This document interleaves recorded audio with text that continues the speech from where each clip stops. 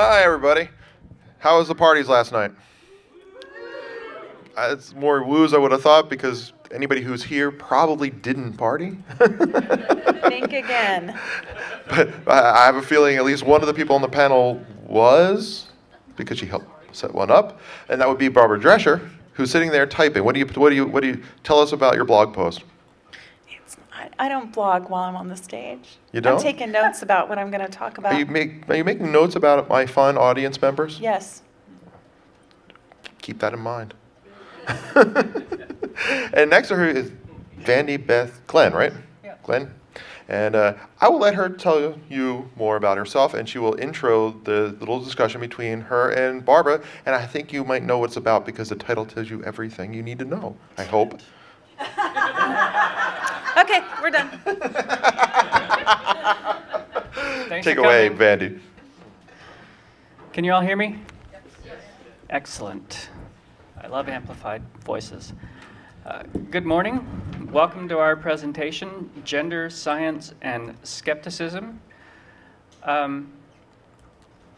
That's Derek's title, by the way. I would have gone with something more clickbaity or like, you won't believe what we found out about gender, science, and skepticism. And what happened next. And what happens next, yes. Anyway, I am Vandy Beth Glenn, as Derek said. This is Barbara Drescher. She and I will be talking about gender as it intersects with skeptical thought. And I'm going to go first. Act 1, Gender Identity and Gender Dysphoria, by me. Transgender people have seen their public profile rising in the past few years. Until just a few years ago, the only place most Americans saw transgender people was on exploitive afternoon talk shows. Transgender people were like circus freaks, objects of curiosity to be pitied or made fun of. In fiction, transgender people tended to be portrayed like John Lithgow's character in the movie The World According to Garp. Hypermasculine, despite their best efforts, melancholy, lonely, and wistful. They existed to be pitied or as comic relief. This fictional type has been called the pathetic transsexual by transgender author Julia Serrano. The winds have changed. That's my best. That's how okay. In recent years, that's begun to change, at least in Western society. Competent, successful people who only happen to be transgender have been appearing more often in public roles. Jenna Talikova, for one example, recently competed in the Miss Universe pageant. Amanda Simpson is a presidential appointee who runs the Army Energy Initiatives Task Force. She is the first transgender presidential appointee. In the lower left there, you see Lana Wachowski, one of the Wachowski siblings. She's a successful film director. With her brother, she made the Matrix films. And then there on the lower right is Jennifer Finney Boylan. She is a novelist and a college professor and a New York Times columnist. She has written a fantastic memoir called She's Not There, which I recommend to all of you. They, and many others like them, are moving transgender people toward a place of greater respect and acceptance. Likewise, several recent federal court decisions and new legislation have affirmed that transgender people are deserving of equal treatment under the law. In 1989, Price Waterhouse versus Hopkins established that employees could not be fired for failing to conform to gender stereotypes. Female employees can't be fired for being too masculine, for example. That was at the heart of the case. The plaintiff was a woman who was denied promotions because she didn't wear enough makeup and she wore pants. Female employees can't be fired for being too masculine. Male employees can't be fired for being too feminine. In 2010, in an important tax case, Rhiannon O'Donovan finally prevailed in the U.S. tax court against the IRS.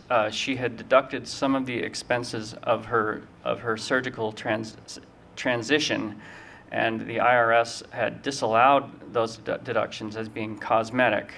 in the U.S. tax court, which is the highest court in the country of its kind. It ruled that treatment for gender identity dysphoria is a legitimate medical expense and is tax deductible. In 2011, the 11th Circuit Court ruled in Glenn v. Brumby that public sector workers in the 11th Circuit, that's Georgia, Alabama, and Florida, cannot be fired for a gender transition. Just last year, I'm sorry, in 2012, Macy versus Holder extended the Glenn ruling via Title VII to apply to all transgender employees, public or private, nationwide. In 2013, state law AB 1266 in California mandated that transgender children must be treated in accordance with their gender of presentation and therefore be allowed to participate in sports and use the appropriate restroom, etc., in public schools.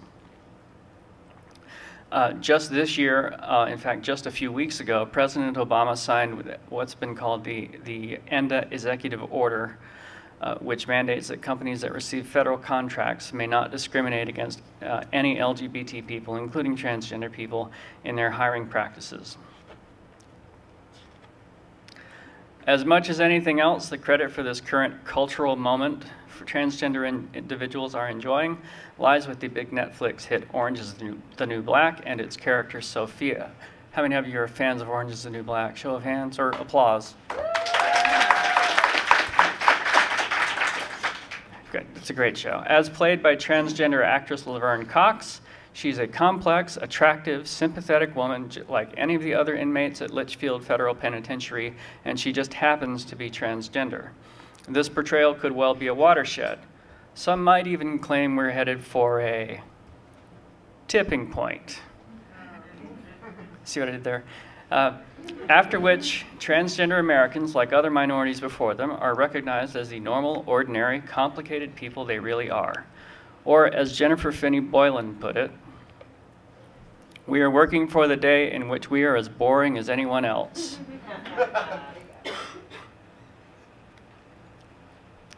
In the minds of most Americans, the attitude that transgender people are weird or immoral is going away. And all of this is great if you're of a progressive mindset, but what's the angle for the Skeptic Track here at DragonCon? Well, I'll start by noting that this shift in the civil rights landscape has not gone unnoticed by its opponents. Transphobic pundits, mostly in the religious right, have been working hard to rally the fighting in this collapsing front in the culture wars. Dr. Keith Abloh of Fox News has repeatedly said something like this: I was taught to consider Chaz Bono's contention that she is male, the pronoun is his, as a psychotic delusion, a fixed and false belief. Kevin D. Williamson, who is a National Review columnist and facial stubble enthusiast, said, Cox is not a woman, but an effigy of a woman. Sex is a biological reality, and it is not subordinate to subjective impressions. Retired psychiatrist Dr. Paul McHugh said, the transgendered suffer a disorder. Other kinds of disordered assumptions are held by those who suffer from anorexia and bulimia nervosa. I shouldn't have stapled these together. I'm sorry about that. Less intellectualized opinions can be found on comment boards for stories about transgender people. No matter how you change the looks, remove or add parts, you cannot change DNA. You will always be that gender which you were born as. A man who wants to wear women's clothing and call himself a woman's name doesn't deserve any more consideration than to be recognized as mentally ill. A transgender person is a sinner. He's perverted and going against nature and God as he continues to pursue this course. He is clearly evil. But what does it mean to be transgender? I'm actually transgender myself, and I was the plaintiff in the Glenn v. Brumby case that I mentioned earlier. All the comments on the previous slide are from news stories about me. That kind of ignorance is going away, and it skews older in all the polls. I like to say that it's decreasing actuarially in Western culture. But still, most people don't know exactly what transgender means. Simply put, a transgender person has a medical condition known as gender dysphoria. Gender dysphoria is a persistent unease with having the physical characteristics of one's gender accompanied by strong identification with the opposite gender and a desire to live as or to become a member of the opposite gender. I'm transgender, as I said. I'm also a skeptic, and I'll confess that for much of my life this has caused some conflict within me. I try to ground myself in a mechanistic, rationalist worldview, but being transgender means I believe something about myself that can't be demonstrated empirically. I've come to understand this doesn't make it not real, though. For starters, it's not a delusion. If you tell a delusional person that the strange thing they believe is real, it doesn't make them happier or put them at ease. It just makes them retreat further from the real world. Transgender people, on the other hand, thrive when allowed to transition. Transition can include changing gender presentation, changing legal name, hormone replacement therapy, electrolysis, surgery, or all of these. Also, the elements of gender dysphoria are different from delusions. A delusional person may well believe he is Napoleon. A trans man, however, will understand that he has a biologically female body. He just wants to change it. Gender dysphoria is also not BIID. BIID is body integrity identity disorder. People with this condition are mentally alienated from one of their appendages and feel a discomfort that they believe can only be relieved by having this appendage amputated. Some think gender dysphoria is similar because transgender people may also have body parts removed as part of their treatment, but this is a superficial similarity. Many transgender people never have any surgeries at all. Treatment of gender dysphoria is in how they live their lives and how they present themselves to the world. It is not necessarily only about their anatomy. It is also not body dysmorphia. Body dysmorphics have a distorted view of how their bodies look. Again, as with delusions, transgender people know their body's biological sex. They just don't want it. It is also not intersex. Intersex people have one of hundreds of different conditions characterized by ambiguously shaped genitals, chromosomal anomalies, or other characteristics that make their biological sex atypical or hard to determine. These include androgen insensitivity syndrome, in which a chromosomally XY male's body cannot make full use of testosterone, or in some cases can't make any use of testosterone. So they tend to develop as female. If they have a complete resistance to testosterone, they tend to develop, in fact, as a very hyper feminine, hypersexualized females, even though they have XY chromosomes. Another intersex condition might be a female born without a vagina or a male born with undescended testicles. Intersex people may face similar challenges as transgender people, especially if they're assigned the wrong gender at birth, but they're distinct from transgender people. Transgender individuals usually are genotypically and phenotypically uncomplicated.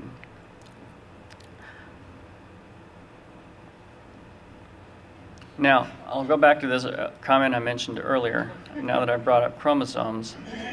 No matter how you change the looks, remove or add parts, you cannot change DNA. You will always be that gender which you were born as. It's interesting to me that transphobes are so impressed by the authority of our genomes since we've only known about them for less than 100 years. Imagine if you went back to the 19th century and told a person from that time that they were wrong about their own perceived gender because a tiny molecule inside every cell in their body said otherwise. I don't think you'd get much traction with your argument, especially with people of the same sort of conservative mindset who tend to be transphobic today. What's real is what works. It's difficult to find a single study or survey to track transition outcomes since there's no well-defined endpoint for transition. Not everybody needs surgery. Not everybody can take hormones for medical reasons.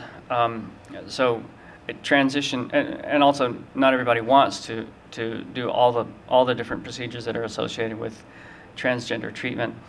So it can mean different things to different individuals, and there aren't many longitudinal studies so far, but there was a 2011 study that found that 94% of transgender people improved their overall quality of life after transition, and 96% had an improved sense of well-being.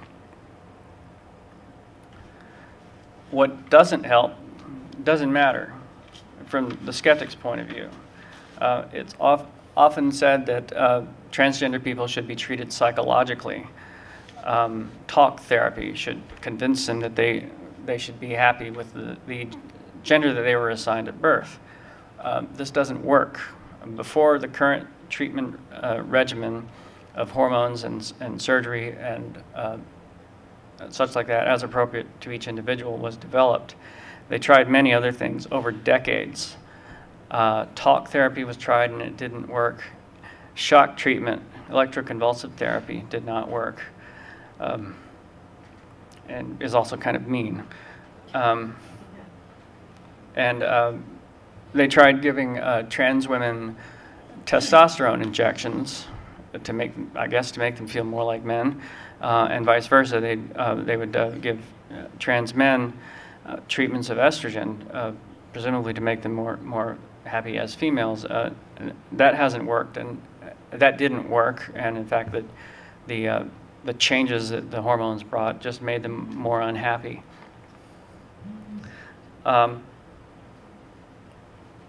Transitioning is the only treatment that has ever been shown to be effective. And for the skeptic, that's all that should matter. And there we are. Well, that went faster than I expected. I apologize, but now Barbara will blow you away. Well, I don't know if I'll blow you away, but I think I can add to what Vandy Beth said, and maybe move to a different area, and you can see how these two things kind of intersect. I think gender differences are a big issue culturally today, as they probably have been for decades.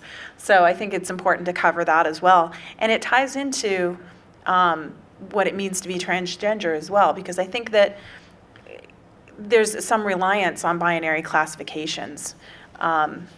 So the question is, what do we know? What does science tell us about gender differences? And I'm not going to spend a lot of time going into detail, so I'm going to be kind of quick, because I have a feeling that we'll spend most of our time here answering questions, which I think would be more productive and more interesting. But I do want to lay some groundwork, because in answering some of these questions, I may actually refer to some of the issues here. One of the things that Vandy Beth talked about is chromosomes. And the question of chromosomes, what sex were you born with, or what does your DNA say, is an interesting one, because the problem with using that as an argument and against being transgender, or transgender being a delusion, is what does it actually mean? What does it mean to have an XX or an XY? And what chromosomes do is they're a blueprint. They're a blueprint of instructions that tell a developing organism, what to do, or parts of the organism how to develop.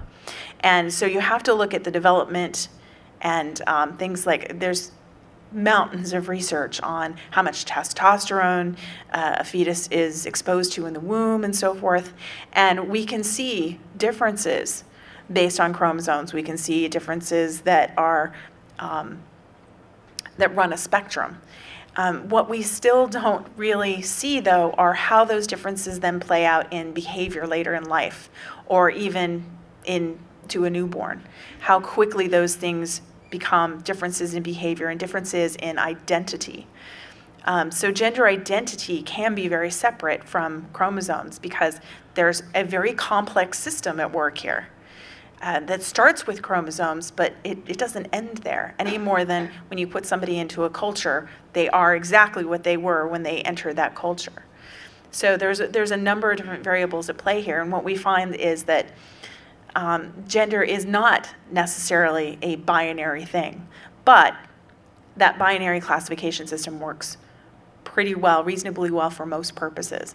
One of the things I found very interesting when I was kind of brushing up on the topic for this panel was that it's a categorization. Gender is a categorization. It's probably the very first categorization we learn as babies. And it makes sense why that is. Because the purpose of gender, anybody?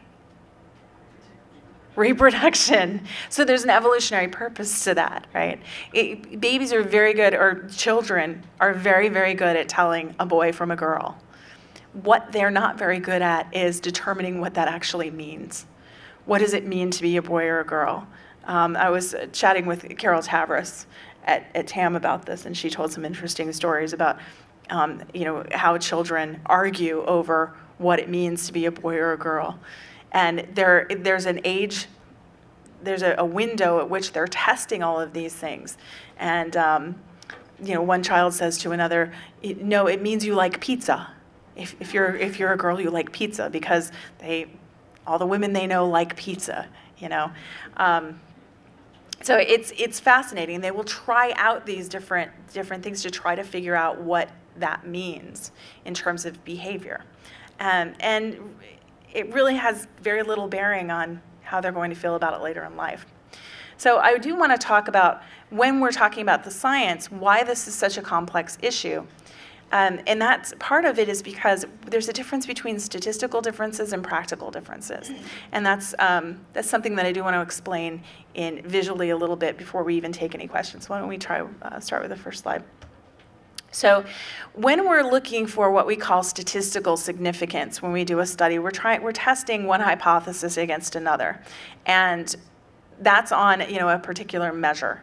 So these are probability distributions. So on the x-axis, which is the horizontal line for those of you who don't study this stuff, is a score on any given thing. So let's say we're talking about scores on the verbal SAT.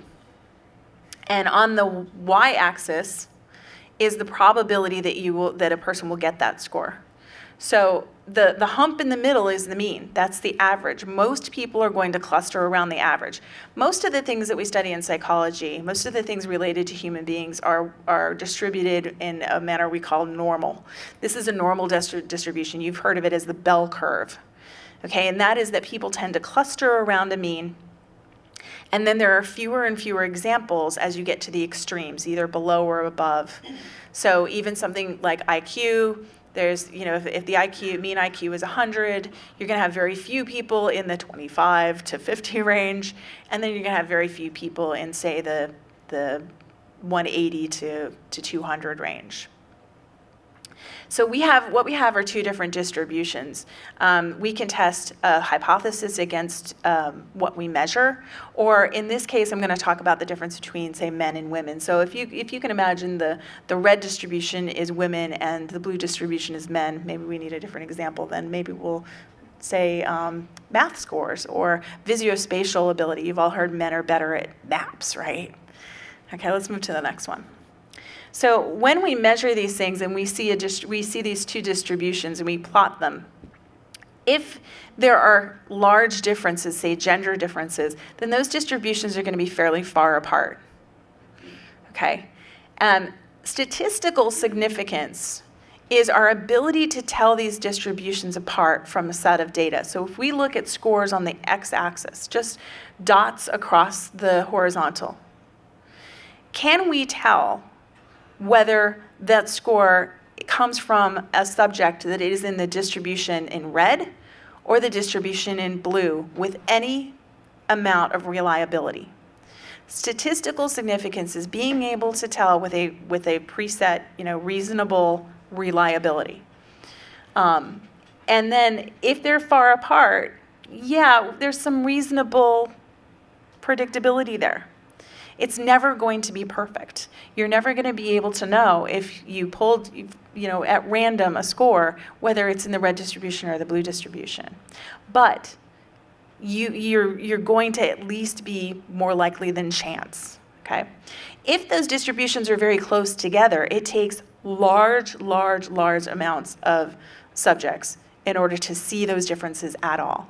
And that's what you see when you find out that men are better at math or women are better at verbal ability, things like that. What you're seeing are large sample sizes, and that distribution that's on the right could be a statistically significant difference. We may be able to detect that difference, but is it practical? I think there's another. Yeah.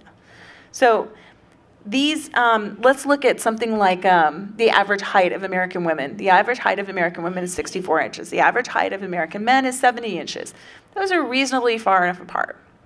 You can't tell perfectly just by knowing somebody's height if they're a man or a woman, but you have at least a general, like, it's better than throwing a dart at a board, right?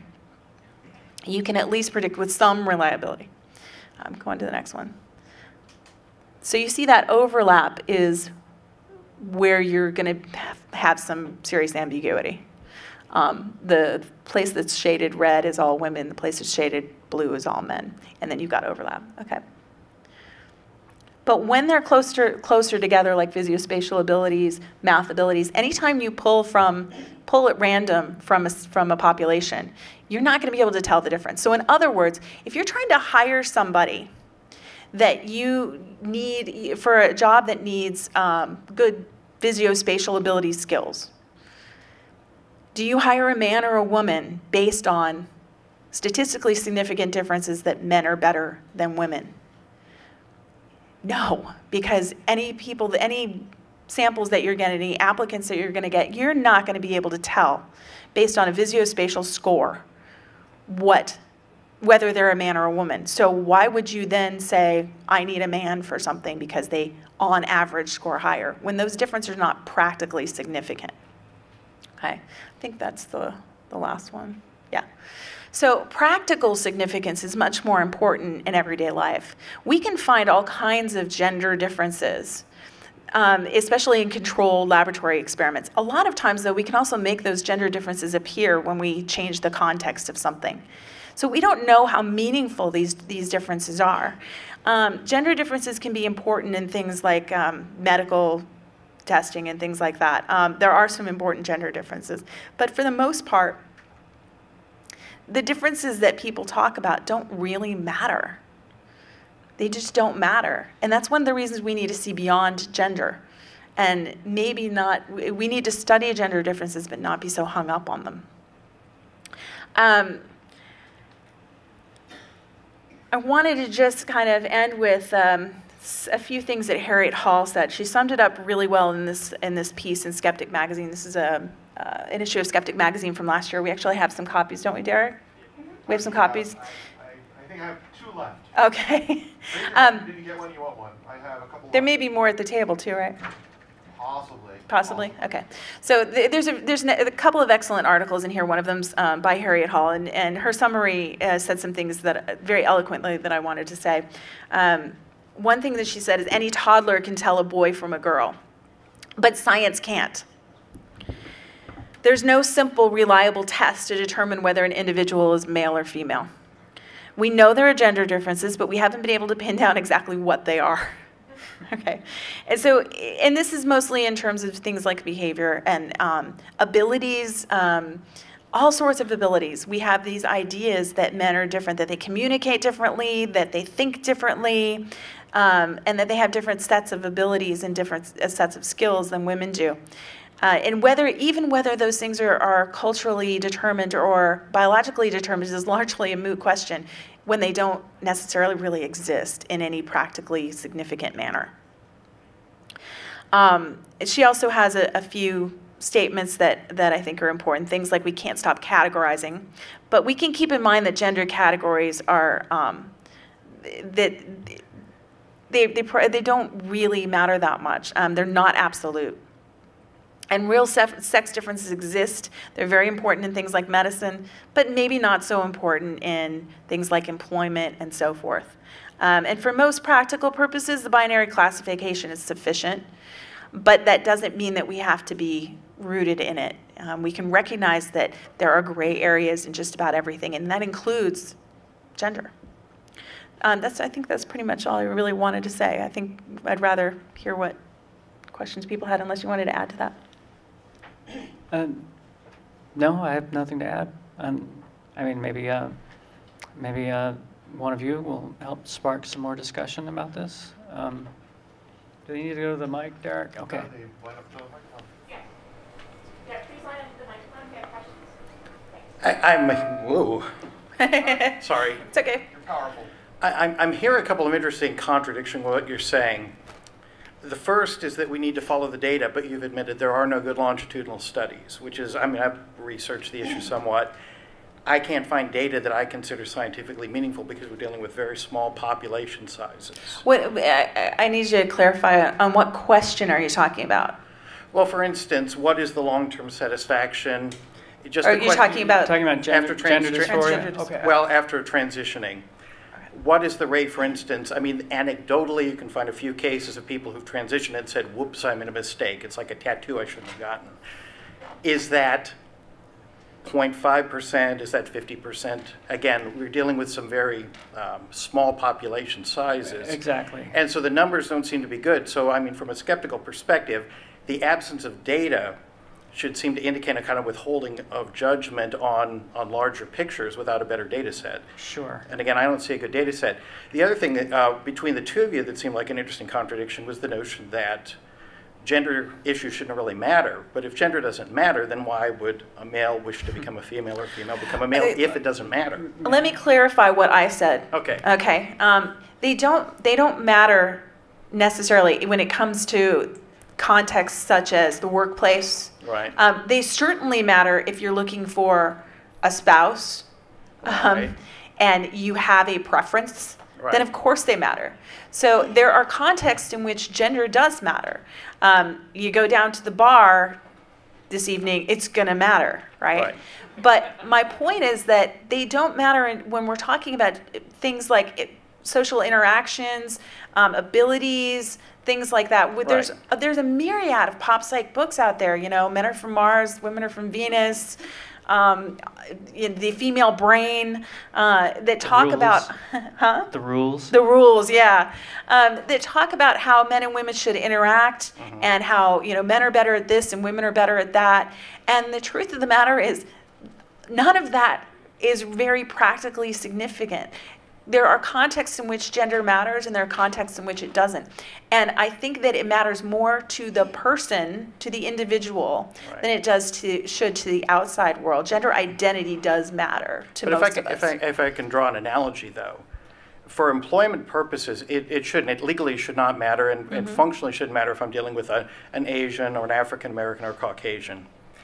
But if I decide to present as an African American because I feel my true nature is African American and start painting my skin and dyeing my hair and taking on an urban patois, I can imagine an employer getting very uncomfortable in that situation and having me in the workplace and the interactions that I'm going to be provoking.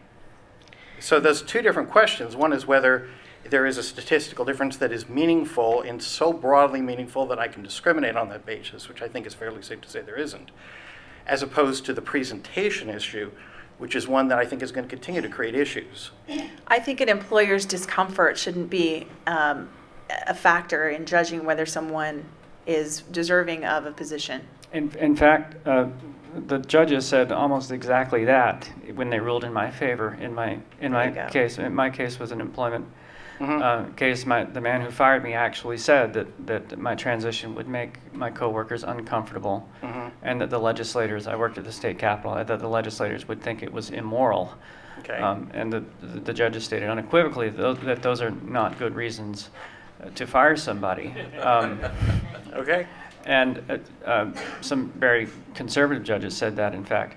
But again, getting back to what is real, racial dysphoria is not real. I mean, it's not a recognized thing. I did talk about how it is hard objectively and empirically to I mean, they don't make any transgender litmus paper that they could apply to the skin and find out, oh yeah, okay, this person is transgender. That doesn't make it not real, and there is more than a century of data showing showing that it is.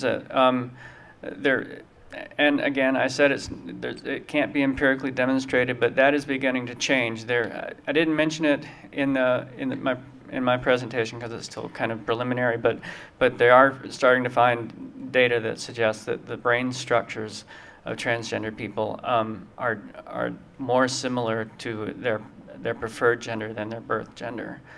I think I also have to take issue with the concept that it's not empirically demonstrated. I think maybe for the individual, they can't empirically demonstrate that they are the gender that they identify with, but we empirically demonstrate that transgender people exist. Well, yes. That I think there needs to be a clarification there, that there's a difference between saying that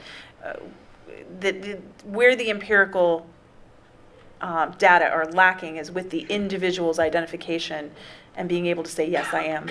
Sure, I'm not. I wasn't using the term empirical with any scientific rigor. I just meant it's not. It's not demonstrable in the same way that a person's height or eye color is demonstrable. Yeah. Hi, I was really curious about how one can tell what their gender is in the first place, because there's a huge number of stereotypes that not everyone fits into, but that doesn't necessarily mean that they're transgender. And additionally, there's a lot of body shaming, especially for women. So how can you differentiate between a combination of atypical interests for your birth gender and body shame versus being an actual transgender person? Well, it's a spectrum, like most human phenomena, and it's not about who you do. Excuse me. It's not about what.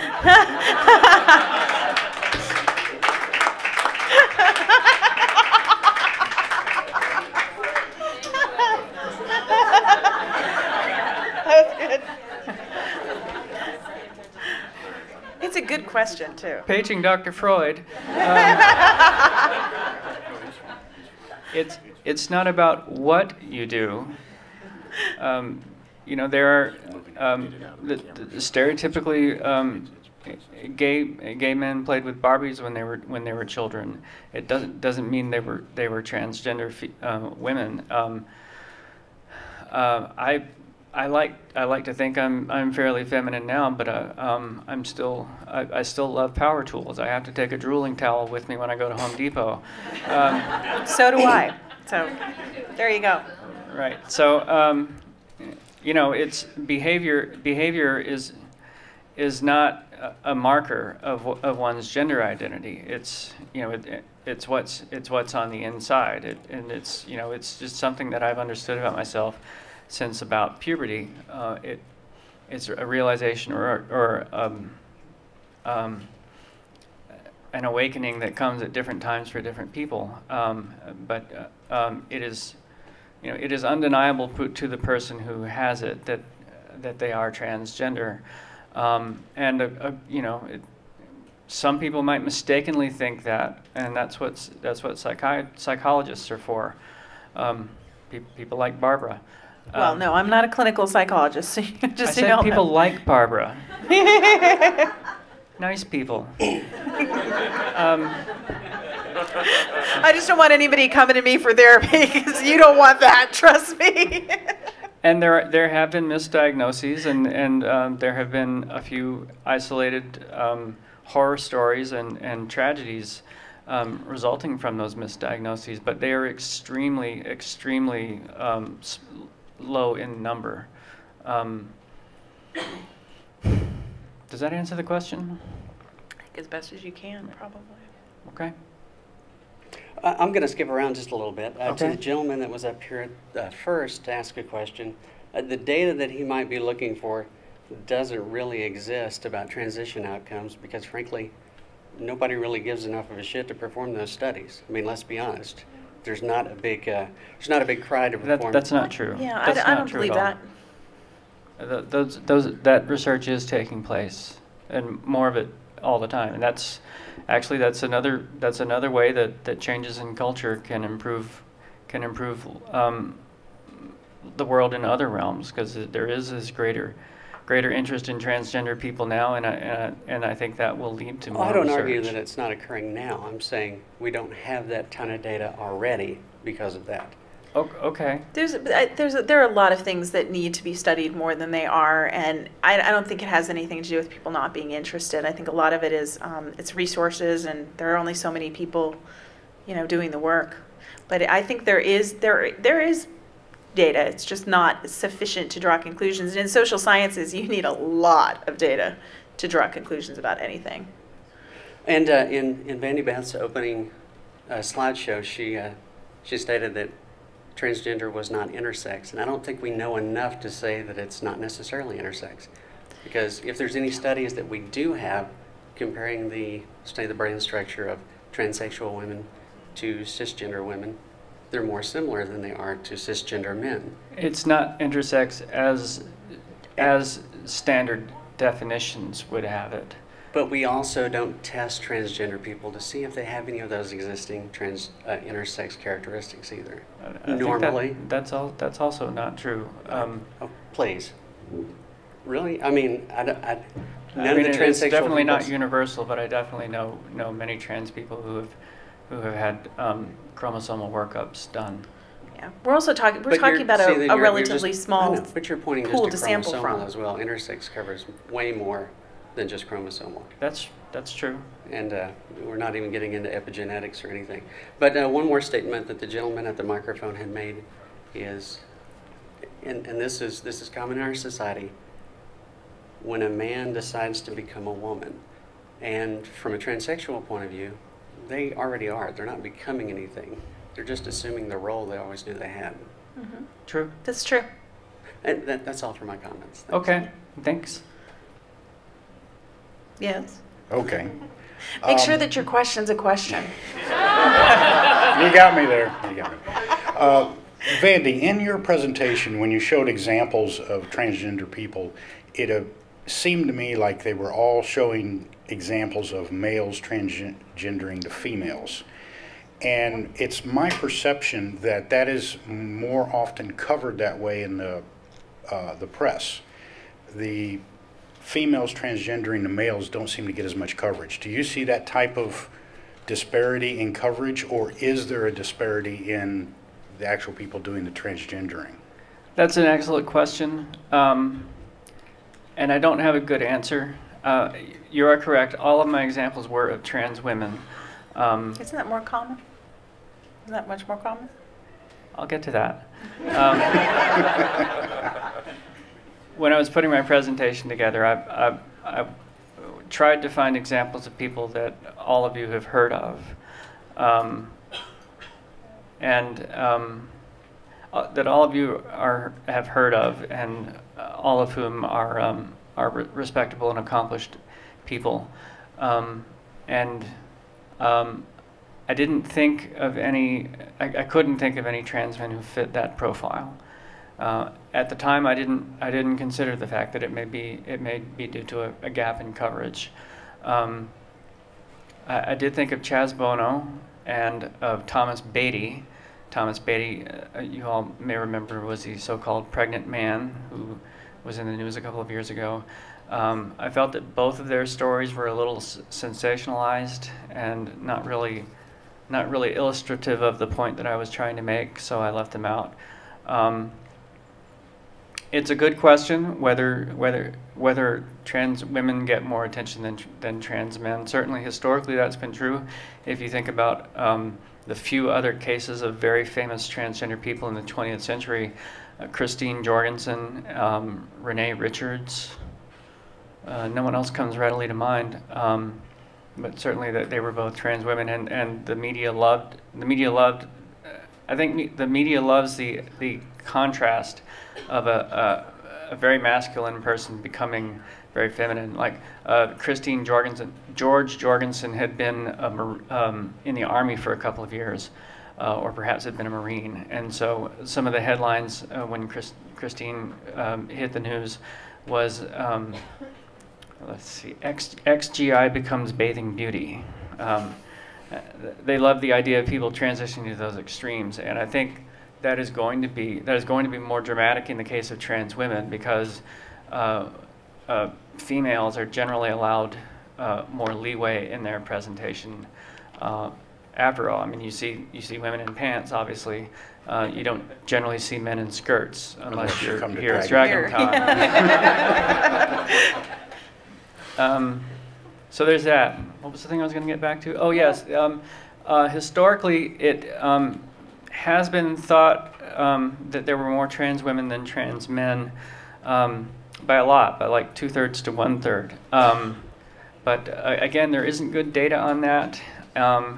And as the phenomenon has progressed and more has been studied, the numbers have become more equal over time.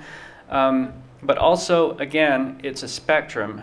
And to fully transition on an individual basis, some people just need to start presenting as their preferred gender.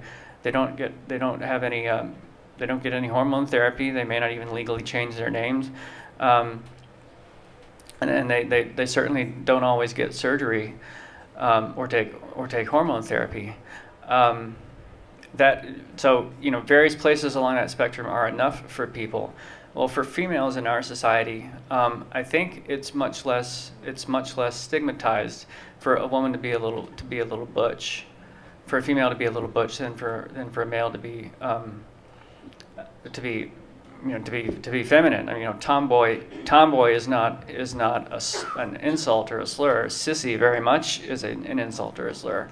So I don't have data on this, but I think the fact that there's more leeway in a female's gender presentation to begin with could mean that people assigned female at birth feel less of a need to make a big deal about their transition or to formally transition. But those are studies still to be done. And it's a good question. Barbara, did you? No, I think you covered it. Hopefully that's changing, so that more and more there's less of an imbalance there. As I said, the numbers are becoming more equal, but I think most studies do show that there are currently still more trans women than trans men. And I was out partying last night, so I apologize if I can't make my point as clearly as I'd like to. Okay. Give it a shot. Excuse me. My question is, do you think that transgender people really benefit from being part of the LGBT community? And let me explain what I mean by that.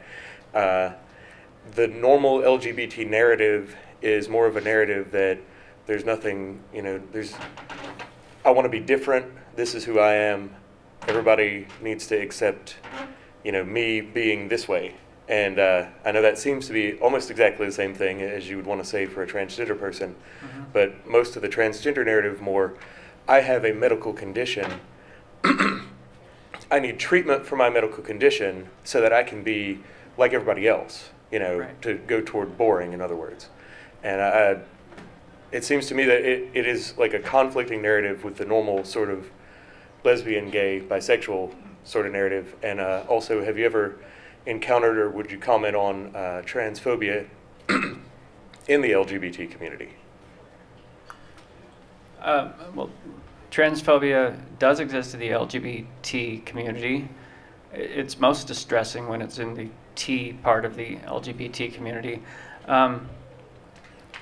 And you're right, there has historically been tension between the transgender community and the LGBT community.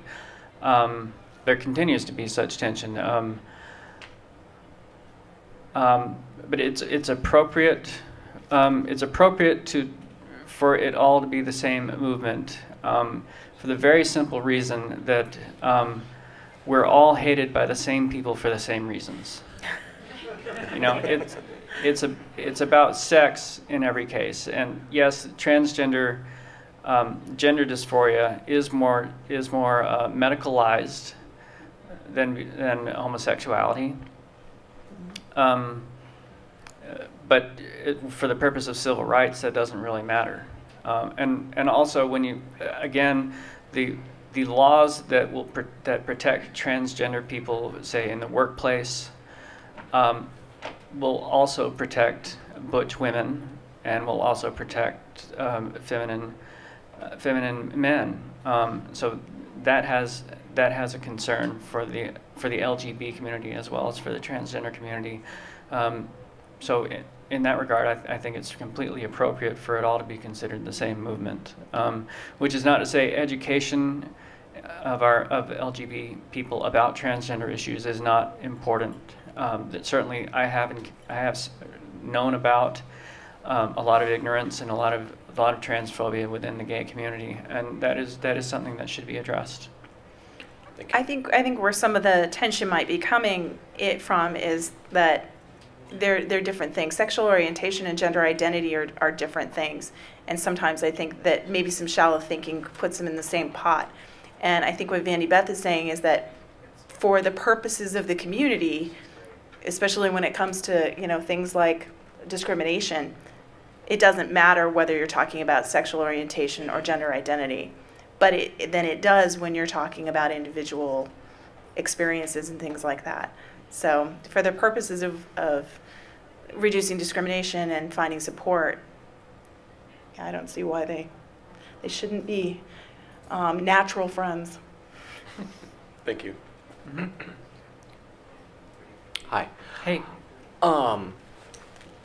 What you mentioned, how with some of the research, how despite it being a small data set, but in time they could start using the fetal testosterone to detect. Oh, there's a mountain of research on that. Right. But for me, the concern is medical or the medical ethics and misuse. If they tell a couple that we run the test and given X percentage certainty that this child will be transgender. Here's the thing. That's probably never going to happen. Okay. Because with all of the hypotheses about what fetal testosterone exposure does, a lot of it is it's so complicated and complex. I mean, you really just. We're not at that point. I don't think, and I don't know that we'll ever be at that point where you can say, okay, well, at this point in the pregnancy, there's all this testosterone, therefore this is going to happen. This is what you're going to end up with at birth. I don't know that we'll ever be there. There are numerous case studies of identical twins, even one case of a set of conjoined twins, only one of whom is transgender. Huh. Yeah, it's amazing how little fetal testosterone exposure actually tells us about future behavior. It's amazing. Thanks. Good question, though. Good morning. Thank you all for coming. The transgender community experiences a lot of ignorance and a lot of hatred. And really? Yes. And so thank you for speaking out. Where I'm from, I hear a lot of ignorant things being said. And my question is from the cis community, how do we be allies? What resources could you point people toward, so when we're talking to our more ignorant relatives about things like this? And this is not my experience, so how do I help? How do people who want to help do so in a logical way? What do you want us to know? What do you want us to take away from this, I guess is my question. Well, there could be and probably have been books written on this subject.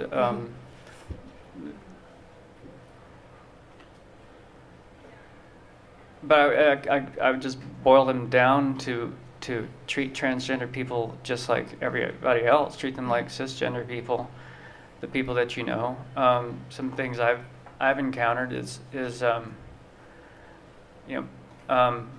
especially earlier on in my transition, when people interacted with me socially, they might tell me how attractive I was, or you look great, or something like that, in a context where they wouldn't have said that to a cisgender woman. So, the subtext that you get from that was, you actually look okay. And people do that with the best of intentions, and yet it can have the result of hurting one's feelings. So, that's one example. If you just extrapolate from that example to treating trans people just like everyone else, then you'll be fine. You'll be a good ally, and yeah, that's it. Thank you. Thank you. I'm going to pose an interesting hypothetical question from an employer standpoint. Say you hire a worker, and you hire them because of the qualities that they embody at the time, and then 3 years down the road they undergo transition surgery and they don't embody those qualities anymore. Now, from a legal standpoint, do you have the right to fire them if they become a very mean person after the surgery? Like, if they become a mean person after the surgery? I'm saying, like, what I'm saying is, because, I know a transgender man that he changed, I guess I should say, into a woman, and after the surgery... So she's a transgender woman, not a transgender man. Yeah, my mistake. Just for but the record. Her personality is radically different than when, I guess I could say, she was a man before the surgery. So from an employer standpoint, if one of your employees, if their personality radically changes, in a bad way, do you have the right to fire them, or do you let them be because they're expressing who they truly are in your workplace? The question is, the question really is, do you have a right to fire somebody, let's say they're in a service position, who's doing a poor job? Okay. Does it have anything to do with the surgery? Or is it just happens to be that there was a surgery between the... Let me reiterate. Unless you've actually been told this, there may not have been any surgery involved. A gender transition is not about surgery. It's not about one's anatomy. It's about how they present to the world and interact with the world. All right. Thank you. I don't think you answered Barbara's question. Oh yes.